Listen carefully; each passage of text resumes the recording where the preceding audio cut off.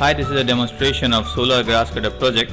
So we have a battery connected to the which powers the system, and it's connected to the wheel motors and the other motor too, the grass cutter motor. And we have 805 family microcontroller interface to ultrasonic sensor to detect objects, and this is the grass cutter motor here. The entire system is powered by a solar panel which charges the battery inside. So let's see how it works.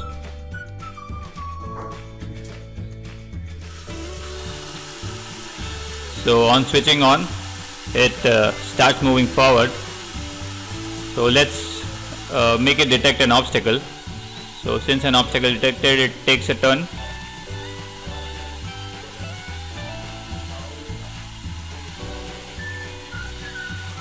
When obstacle goes away, it starts moving forward again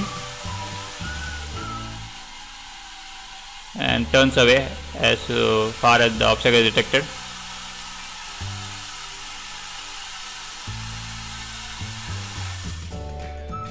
So this is an innovative system and a very useful one for grass cutting in lawns. It automatically turns when it detects an obstacle, be it a wall or a human. It also, if there's a human, it also turns off the grass cutter motor to avoid any damage to him. And the user can start it and leave it. It will automatically move through his lawn and cut the grass. So let's see a live demonstration of the system working. Let's turn it on now.